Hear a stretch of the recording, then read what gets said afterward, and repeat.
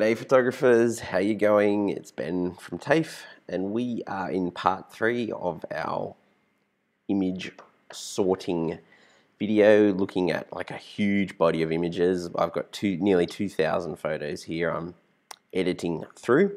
The last video we looked at ranking images, so giving 1 star to a photo that looks okay, giving 2 stars to a photo that looks pretty good, and then using the 3, 4, and 5 stars to differentiate the really sweet photos there. So let's have a look at where I've got so far. Here's all my images. What do we got? 1,992. That's a lot. Let's have a look at how I whittled them down. So first up, the 1 star pass. That got me down to 466 images. So there's still heaps in here, okay? But this is about me choosing which I like, which I don't like. I'm not spending a whole lot of time stressing about this. You'll see a lot of sort of weird, incomplete photos in them, like this sequence here.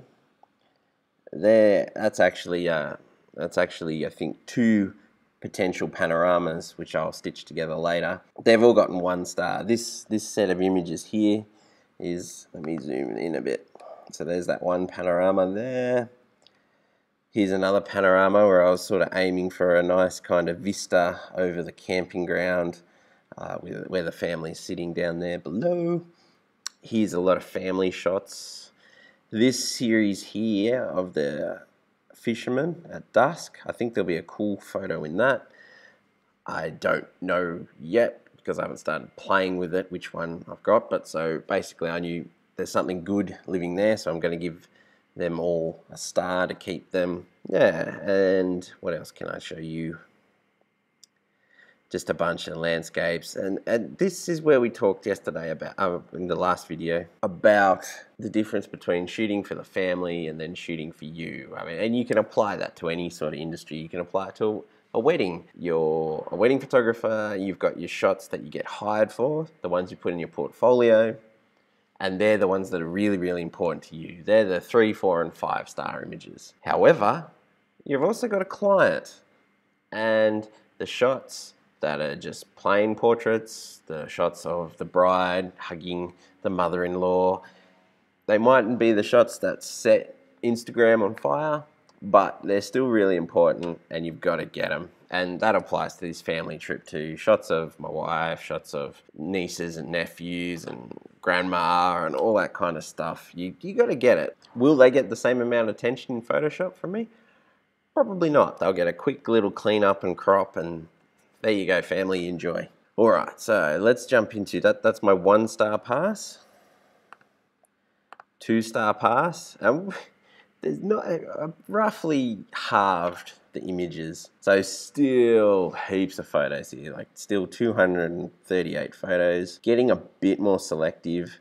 I haven't done a lot of culling. I've killed most of the panoramas out. I've already done the stitching on them. So a lot of the shots are dropped there. I've still got the fisherman riding here at full strength because I haven't really gotten into a slow, deep edit with him. There's these farming shots here. A guy moving his cattle, which I thought was pretty cool. I've had a little bit of a play in there, but nothing serious. And here's my panoramas here. So all those panorama shots have been done. At this 2 star level, this is where the family shots are going to sort of hover. So I'm going to pick a lot of these sorts of ones, which is, you know, brother-in-law and father-in-law. They're just going to get a quick crop and color correct. Quick, cleaned up, bang, off to the family. Let's have a look at the 3 stars. And this is, yeah, just because of how I roll, I don't usually go much further than 3 stars. 3 stars for me is usually enough of a differentiation. But so these 3 star photos, these are the ones just for me. The fisherman's still in here. I'm going to have a good play with those images when I get some time. The drover and his cattle, the farmer and his cattle is still in there. Panoramas are still in there. These are the ones I'm going to spend a lot of time on, and obviously this number is going to come down. I'm probably not going to put every single one of these on Instagram. I might put 1, maybe 2 on.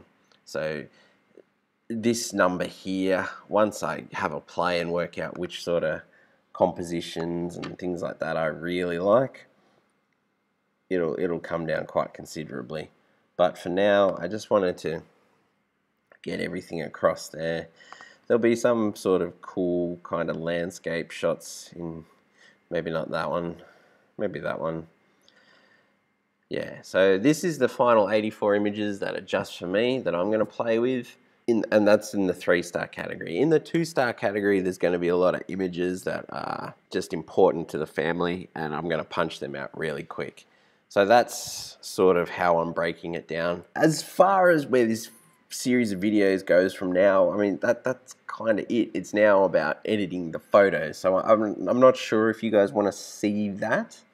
If you do, it'd be nice if you could either, send me a comment down below or on Facebook, and just let me know if you want to see me tackle this fisherman sequence, see how I want to manipulate those photos. I could run through my process for making this panorama if that excites you. Thank you for your time. Thank you for watching. I hope it's been beneficial. I've had some nice comments back saying, hey, this has been really helpful. So that's really cool. Editing a lot of photos is a bit tiring. It's definitely time consuming, but if you go in and you can break it up, you can rank things, you can quickly go from 2,000 photos to 84 photos, making easy decisions at first, like, is this in focus or is it not? If it is in focus, give it a star. And then amping up those decisions